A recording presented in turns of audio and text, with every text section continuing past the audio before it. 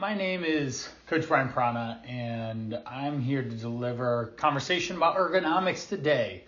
A little bit about myself. I've been in the health coaching space for the last 20 years. Exercise, nutrition, fitness, all things I have shared and helped people. I typically help a lot of people that are focused on weight loss, that are focused on digestion issues, are dealing with some form of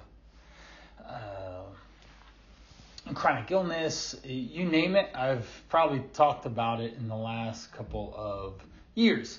So today's conversation on ergonomics is super easy and simple, and I'm really excited to bring it to you. So let's talk about what a safe workspace looks like in terms of setting up your computer, your workstation, stand-up desk I'm a big fan of.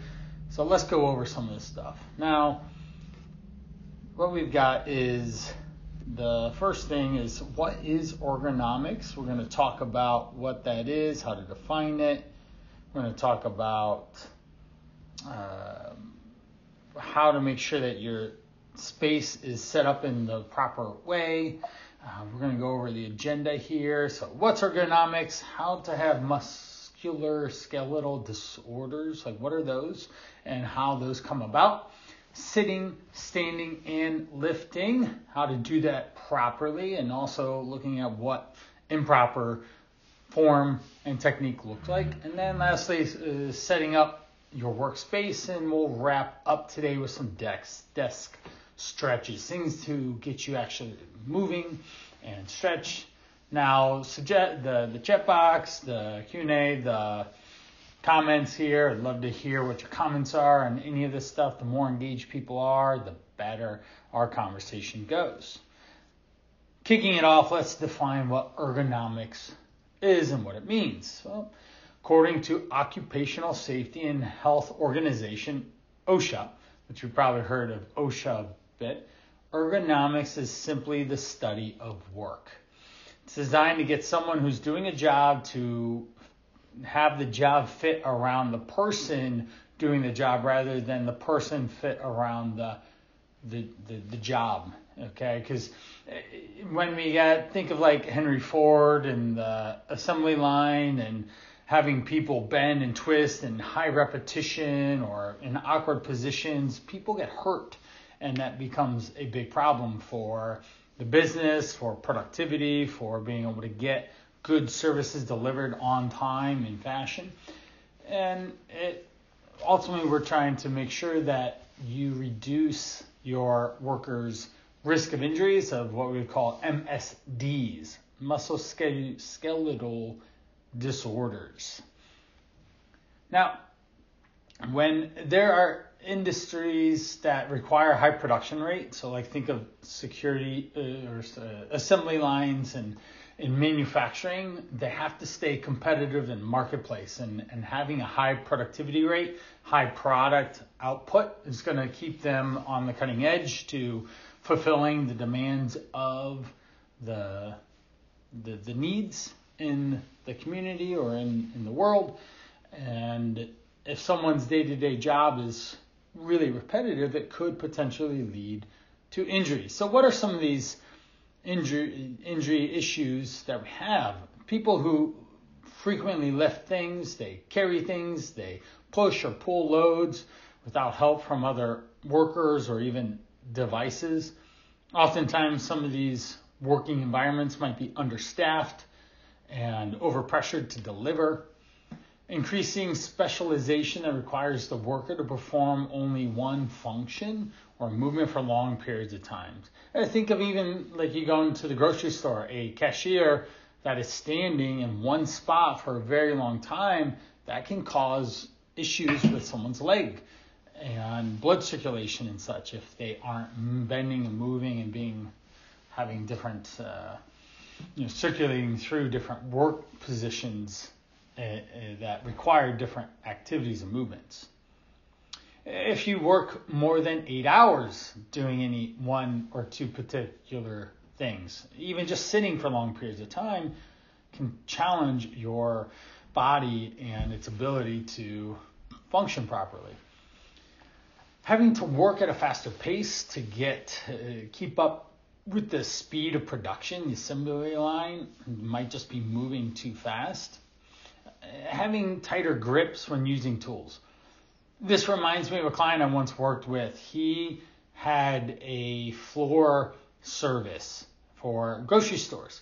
He would go in after hours and clean and buff the floors with a waxy spinning machine. And he would hold on to the spinning machine for hours. Now, doing it for like one job or two jobs, but for doing it days, weeks, months, years, he developed a lot of chronic tendinitis in his elbows, forearms, where there'd be even numbness because of constantly having to hold on and steer the machine and do it in a way that was really fatiguing to his muscles, to his ligaments, to his tendons. And he needed to then go for massages. He had to do other therapies to help work through that so that it would loosen up his forearms and he wouldn't have numbness happening. So let's define what musculoskeletal diseases are. MSDs are injuries to the ligaments, tendons, joints, cartilage, muscle tendons, the disorders that happen in soft tissues, even the nervous system. It'll affect all areas of your body. Think of if you work at a computer, you might be at risk for more carpal tunnel because of the constant typing and the friction created in the wrist area of the carpal. And what we have happening here is your fingers flex and there are tendons that run through this sheath at your wrist, and there increases friction and there's inflammation and there's soreness and pain even. I actually at one point had two clients that had gotten the surgery, carpal tunnel surgery, basically at the same time. I actually paired them up to talk to each other about their experience and how they're finding some relief. Because it helped, but it also didn't help. They had months afterwards of less ability to grip strength was down, flexibility was down. Doing even gardening would affect the forearms and cause them to not be able to function as well either. So that it can be a really serious thing that costs a lot of time, energy, and money, and we're going to talk about that.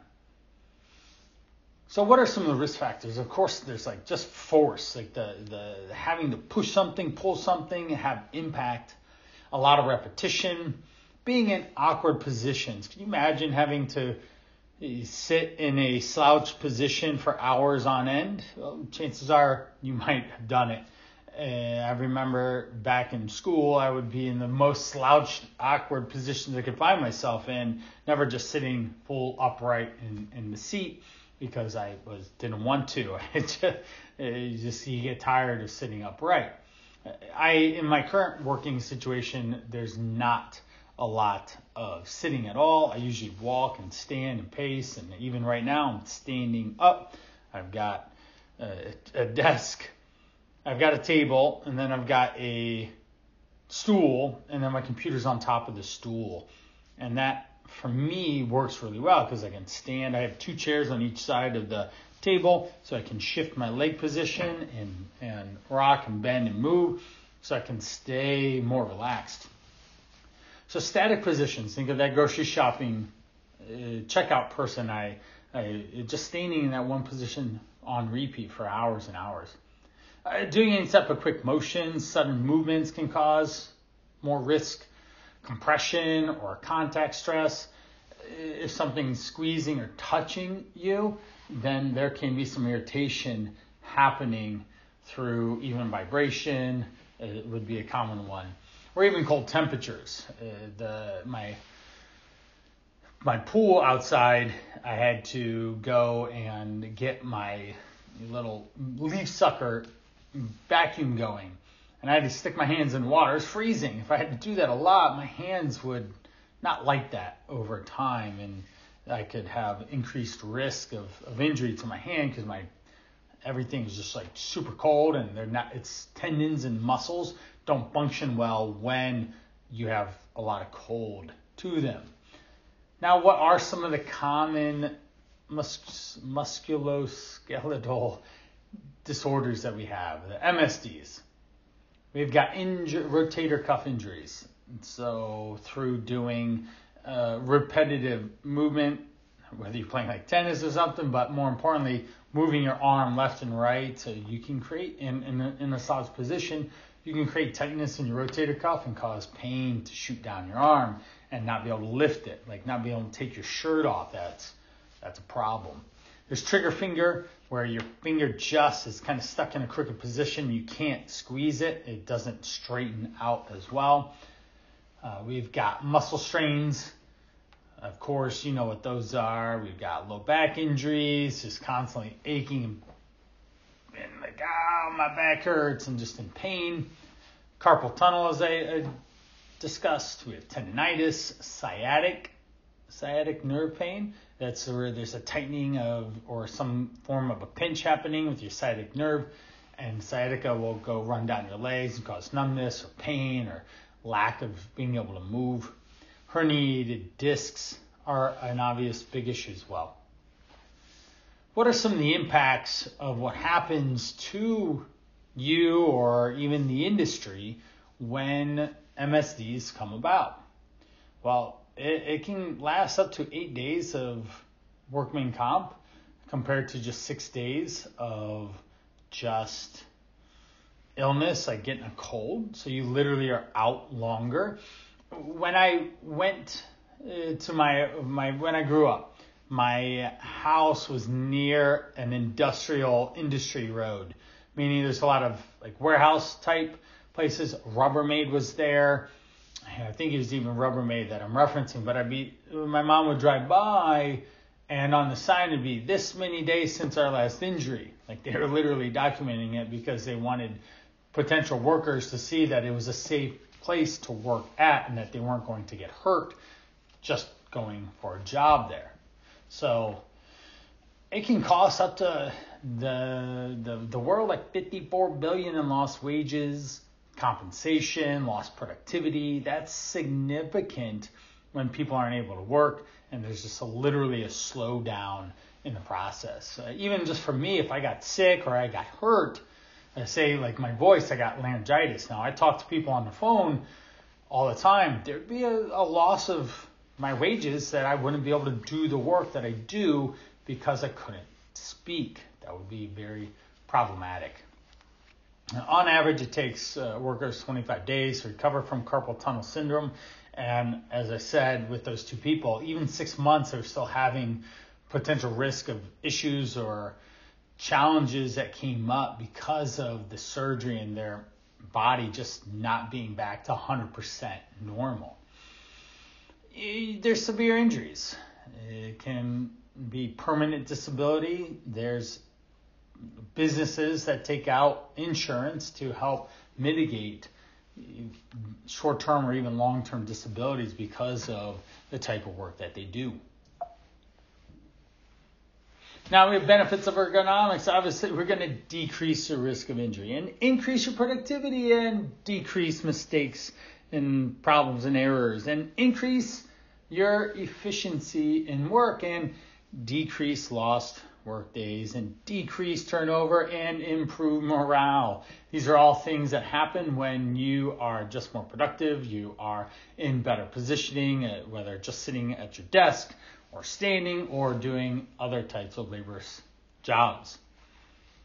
Now, sitting, standing, and lifting. So how do we do these properly in a way that allows you to keep doing them? Most people that I talk to sit for a living and do desk work, and it's really important that they're set up properly to ensure that they are ergonomically safe. So if we look at these two images, if you're listening to the audio, there is one person on the left that's sitting upright and they are alert, attentive. Everything seems to be ergonomically correct. The other one, there's someone slouched, their feet and knees and elbows are in awkward positions, their neck is bent and crooked. So this is a very stark difference from one to another. Some researchers found that we'll spend 10 hours a day sitting. So if you think about a typical day for a human, they wake up from a lying position. They get up, they amble around their house, they get in a car to drive to their work, to sit for 8 hours, to drive home, to, if they're not an active person and not going out for an evening walk or activity, they might find themselves in the couch in a seated position yet again, only to return back to bed in a flat lying position, just literally not move that much. Our bodies were not made to do that. Our bodies are made to move, and our bodies are made to make sure that you are able to keep activity going, keep your movement happening. We literally, with more movement, we end up having better endorphins released and more energy given throughout the body. Now, when we talk about sitting properly, we have hands, wrists, and forearms need to be straight in line and roughly parallel to the floor. All right, so we want our arms to be flat out. Now, if I were to do my stand-up desk here in the proper ergonomics, the screen is at a good height, but the actual keyboard would need to be about, what is that? About 8 inches lower. So I could get away with this. My arms are up more and my arms are more straight out, this could be fine. If I was typing like this all day, I could see there'd be fatigue. There's a lot of, say, tension in my shoulder here from my arm just resting there. Whereas if I had it down at my side, there's no tension in my joint at the shoulder, my humerus, the bone of your arm, or your bicep, tricep bar, that'd be pointing straight down. Your head needs to be in a level position, needs to be upright. They always talk about this like a bowling ball. If your head is forward even an inch, it feels like there's a bowling ball up there. Now all of a sudden we have all this tension on our neck or on our shoulders and our trap, and even having that type of a head position allows more tension, more pain, more discomfort to come. And so if we want to have our head upright and tall, and even sometimes like in the physical therapy world, you would do some chin tucks. You just pull your chin backwards toward your body and moving your head backwards, and that allows you to kind of reset your neck and positions going there.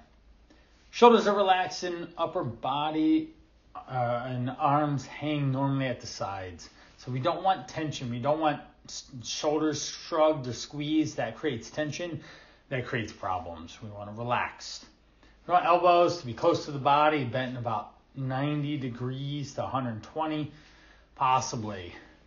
We don't want like T-Rex arms trying to work or arms having to be straight out trying to work. That's not going to work there. We have our feet are fully supported by the floor or having a footrest if your feet don't quite reach the floor. If you're not too tall for the ride, and then you need to have a footrest there as well. That's just part of being ergonomically correct. So if your chair doesn't adjust, but then if the chair adjusts but your desk is too tall, we see where we might need to make several adjustments here to get the arms in line, your forearms in line with the desk, resting comfortably on top of the desk, and then your seat might need to be lifted if you're on the not so tall side of being a human. Back is supported, appropriate lumbar support. I'm a big fan of lumbar support. I like it. I oftentimes am either sitting in a nice, firm, upright, like wooden chair, or I am sitting with something with a lumbar support. I prefer it. It makes me feel way better sitting when I do actually sit. Okay, there could be a slight lean back as well, but we don't want to be reclined because then you're not going to be in an ergonomic situation. You're not going to be upright and tall. Thighs, hips are supported with a well-padded seat and generally parallel to the floor, and the knees need to be the same height as the hips. So they should be right in line with each other. And generally knees could be right, your feet right over your knees or feet slightly forward. And that would be fine too. So if we look at, again, another picture on the screen, we have someone with a slouched back, rounding forward, elbows drop below the desk level, and their heels are off the ground because they're not seated properly. The chair might not be at the proper height. That's going to cause a lot of back pain and neck, shoulder pain pretty quick. Whereas the other picture, someone's upright and tall and doing it really nicely. We have other seated postures. So declined, sitting. Thighs are inclined with your glutes, your butt, higher than the knees. The angle between your thighs and your torso are greater than 90 degrees. So if this is, think of something like a tall chair and having that type of situation where you're kind of able to sit upright and your legs are a little bit longer and the knees a little less. The torso is vertical or slightly reclined and the legs are vertical. So it'd be more like sitting and relaxing back there.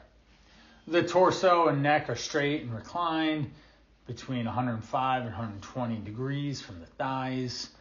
That's important as well. So if you're sitting back and reclined like a recliner, then again, most importantly, neck, back, waist, they're all going to be tall and upright. So if proper standing position. So for standing, we want to be straight up and tall. Think of if someone tied a rope to the top of your head and then they pulled you upright. Right? Do you see that? I just went up even an extra 2 inches. Okay? Even an inch. And this is a much more confident, much more stronger position. Your shoulders are tilted back, your head's upright, it's stacked over your shoulders, over your bodies. Everything can be supported by bone and proper structure, not having to actually hold upright. Again, if my head is in a slightly lean forward position, I have to engage neck muscles to keep it in that position. Whereas if it's up bouncing over my neck bones of my spine there, my cervical spine, then it makes it a lot easier. Even the shape of our spines are built in a way to support itself and not have to work too hard in a standing position. A footrest may be needed to stand, so that's what I have. I have 2 of them. I have 2 chairs that I can put my legs up on, and I can shuffle side to side either way. That allows for just a little bit of different movement. I can stretch, or I can bend, or put my body in a different position. Now we have prolonged standing. If you're standing for a very long time, fatigue will get put into place. You need to pay attention to that and either have stretching breaks, walking breaks, movement breaks, sitting down breaks that get built into your day so you're not just literally standing. Because blood flow might actually decrease and the length of time that you're standing can actually cause more pain and fatigue. And there's other things like your varicose veins could develop as a result of standing so much. So you alternate your time between standing and sitting, slowly increasing the amount of time you stand up to 4 hours or half a day for your work. If you're not used to standing or a stand-up desk, number one, I highly recommend a stand-up desk if you work at a desk position in the first place. You just literally move more, you have more energy, and all of this movement I've been doing this whole time is burning calories. It's called NEAT, non-exercise activity thermogenesis. This stuff matters in the bigger picture of burning calories and getting your body to even just maintain weight better. People who move more and fidget more generally have easier times being able to manage their body weight, just because they burn more calories. So if you want to get to a standing desk position but you've been sitting, do it in small incremental amounts of time and build up over a course of like 2, possibly 3 weeks of spending more hours standing than sitting. If I worked in an office, I would insist on a stand-up desk. I just would not be able to do a seated desk. It just wouldn't work. I would go crazy. So standing properly, desk height, set the height of your desk so you can keep your keyboard with your arms rested comfortably at your side. So again, my keyboard here, my laptop's too high. I would need a laptop station, so I have one that puts my computer at an angle at the keyboard, and it props up the incline of the screen up a little bit higher. And for where I'm at purposely right now, I'd have to drop it at least 3 to 4 inches down, and then that setup would actually work pretty well and keep my head in a neutral position and keep my arms in a more natural shoulders hanging position. I don't have to flex or hold my arm up to type or put a lot of pressure. So like if even right now I have my arm elevated and there's a lot of pressure on my wrist to maintain keeping my arm up, that's at contact risk of force that could cause issues. And the more pressure on my wrist and the more I type, the more compression happens in my carpal area, which then could lead to carpal tunnel, for example. So the monitor should be raised up to eye level, so you're not tilting your head or neck down or up. You should just, again, neutral head. And put a slight tilt of like 10 to 20 degrees in the monitor screen itself. That's to allow proper for glare and whatnot. And keep a safe distance. So you want to be no less than a distance from your middle finger to your elbow away from your computer. So I mean, your computer should be like right there to be able to reach it. Then lastly, lighting. So we can have lighting in around you. We have lighting from the screen. So we want to make sure that we watch for glare on the screen. We want to watch for blue light and shining at you. For my phone, I use my phone quite a bit. I've recently updated to the iPhone 16 now, but I have that thing pretty tuned in for the brightness. I put it in dark mode. I have reducing the white point feature that tones down the white point, and it really darkens the back lit of the screen, especially when it's dark outside. That's super helpful so that it's not shining. Sometimes I feel like the brightness is just like beating into my eyeballs, and it's just like, that's not fun. That's not ideal. So that's for standing. Now lifting properly, we want to make sure that we're always using your heels. We're using our legs, our glutes, our butt, not our back. Our back should be in a straight line. We have 2 images on the screen, one with a rounded back, straighter legs, and bending over to pick something up. The other one, someone's squatting, they have a straight back, their head's in a neutral position, and they're able to bring the weight up, and it places significantly less stress and strain on their body. You want to keep our feet wide, like in a squatting position, or if you just like stand your feet at a shoulder width spot, or just stepping the feet side to side, that'll get you into that position. And then you squat down. Weight goes on your heels, your butt goes back. The object should be between your legs or close to the body. The farther out the object is, say it's a box, the harder it's going to be to pick up. And the more challenging it's going to be to pick up. So we want to minimize that as much as we can. We're slowly straightening our legs. We really, again, want to focus on lifting with your hips, your thighs, not your knees or your low back. Oftentimes people say, oh, my knees hurt. Well, that's because their form is pretty bad when they lift up. They put a lot of strain into their kneecap based on the way they're lifting, and it hurts. So you always want to keep your body in the best biomechanics that you can. Now, setting up your workspace. How do we do that so that you can go to work and enjoy the environment that your desk and computer are in? Or even think about, if it's not a computer, you got to really think about what's the optimal ergonomics for your working situation. Now, most of the people ever on these are going to be in a desk type situation. So the desk surface should be allow you to place your monitor directly in front of you, about 20 inches away. So for me, mine's about 2 feet away. It's when I put my arms up, it's pretty comfortable to type, and I feel like there's a proper distance. I can turn down my screen brightness or up, and it works pretty well for me that way. We need to be able to accommodate a variety of working positions and postures. So having a standing desk can move up and down. That would be great. Use a rest to maintain straight wrist posture or minimize contact of stress during typing so that you don't have that compression and that tension and the reduction of range of either motion or friction when you bend your fingers. Your keyboard should be in front of you, shoulders should be relaxed, elbows close to the side, wrists straight in line with your forearms, just like we've been going over. Your chair, the backrest should have a neutral curvature to the spine, some lumbar support for sure.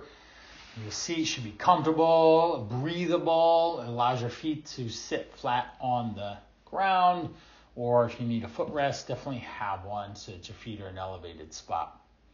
Your armrest, if provided, should be soft, cushiony, squishy for sure. It's definitely good to have an armrest, but again, note that if you're spending a lot of time on your armrest and you're leaning in or something and you're bending or typing, you might have some elbow discomfort at some point here as well. The chair should have a 5-leg base with casters that allow easy movement along the floor.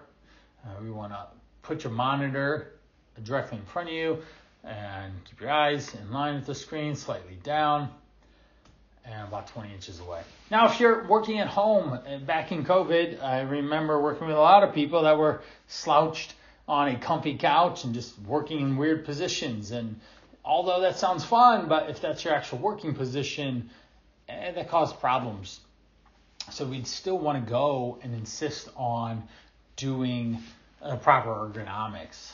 If you were working from a laptop for less than an hour, then sure, you can keep your laptop on your thighs and on your lap and type. But if you are going to be on it for a longer time, you might want to attach an external keyboard and use your laptop as a monitor per se.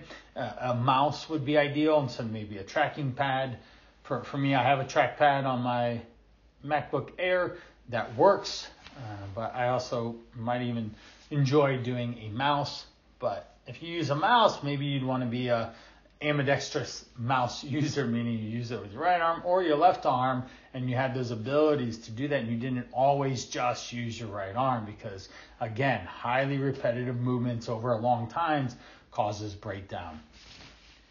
So looking at this workspace here on the image, we have a couple different screens popping up to allow for easy imaging, allow for ease in the ability to see what you're seeing.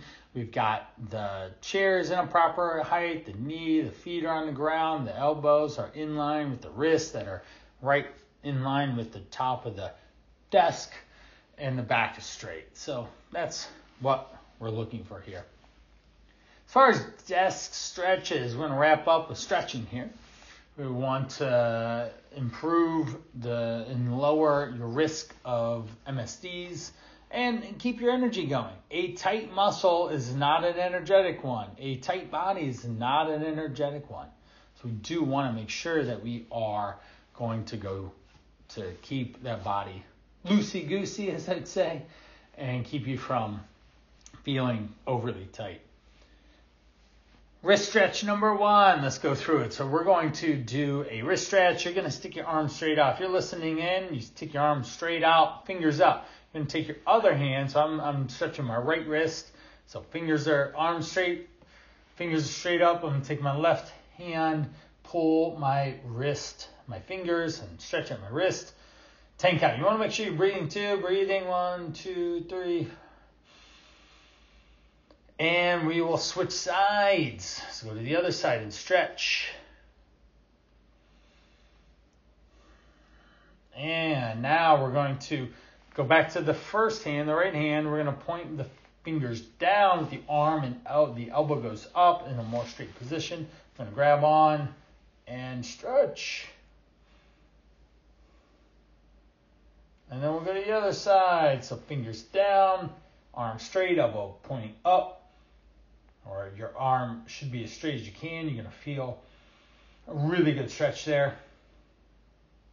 And then the last one is you're going to take your right hand again. We're going to palm facing you, fingers pointing down. You're going to grab or stretch in the top of the wrist. This one doesn't bend nearly as nice as the other one. This is a flexion stretch. The other one is an extension stretch. So we're doing it on the other side, stretching. Lastly, if you want, you can if you stand up and you put your hands on the desk, you're going to have your fingers point toward you and then push down with straight arms. Last one to get a really good stretch through your forearms. All right, great. Let's move on. What's the next one? We have a seated twist. Obviously, this is a great one. So I'm going to do it standing, but obviously you are seated. So what we're going to do is first and foremost, take a deep breath in. As we're breathing in, we're lifting our spine as tall as we can. We're going to rotate our shoulders evenly with each other and twist, pulling on the back of the chair, placing an arm on a thigh to help stretch, just nice, gently.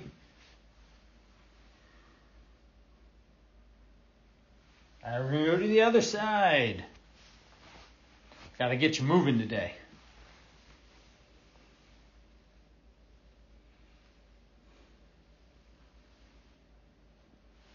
Excellent. All right, so the chest. So what we're going to do in a seated chest position, you're going to sit really tall. You're going to edge up onto the front of your seat. You're going to grab the bottom part of the backrest, and we're going to lift our shoulders up, stretching through the chest and the shoulders, breathing in and exhale, and breathing in and exhale. Good. Low back, this one's easy. The extension is where it's at. This is a flexion movement. This is rounding of the back, which feels really good, but any physical therapist is always going to put you in extension as well. So we're going to sit tall. We're going to slowly drop our chest to our thighs.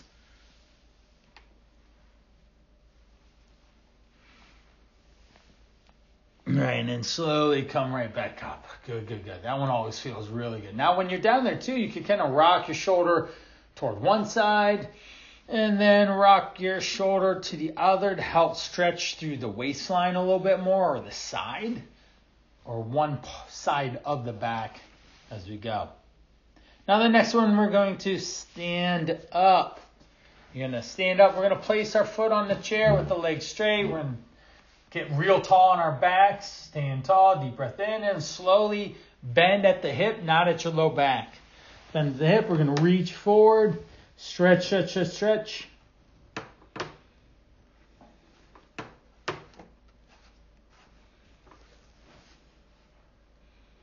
And slowly come up. I like that one a lot. And then we'll go to the other side, tall back, leaning forward.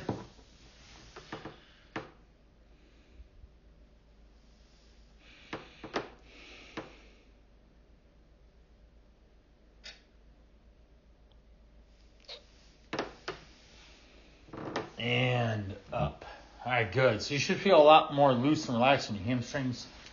Piriformis stretch. So we're going to send our seated. We're going to have our right ankle across our top of our left knee. We're going to get tall. And so back straight and slowly lean forward, shifting your shoulders forward over toward your knees. Stretch. Breathing. And then back up, and we'll go to the other side. Taking a deep breath in and leaning forward, stretching.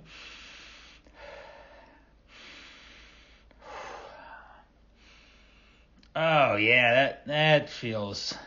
My left side's always way more tighter than my right.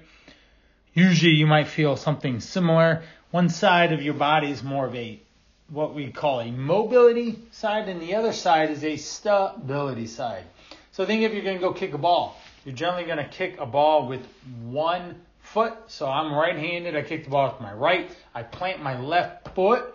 My left leg is stronger and more flexible. My right leg's more flexible, but my left leg is more stronger because for 4 decades I've been planting my foot and swinging my right leg through. So my right leg has more range of motion, whereas my left leg doesn't.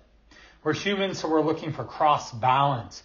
So when I step forward with my left foot, my right arm and shoulder move forward to keep my body in balance. It's just basic biomechanics. All right, lateral stretches is one of my favorites. Really opens up the side. So we're going to be seated tall as we can, arms straight up. Deep breath in. And we're going to exhale one side. Leaning.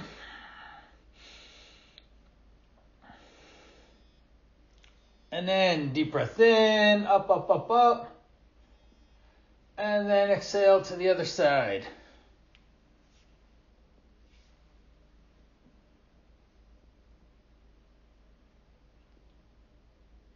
And up, and relax. All right, so there we go. We're all stretched out, we're loose, we're flexible, pliable. I hope you feel really good today. If you have any comments or questions, put them into the comment below. I really appreciate your time today. I hope you feel more refreshed, more loose, more energized, more blood flow, and we see that your ergonomics are way better than they were before. So thank you so much.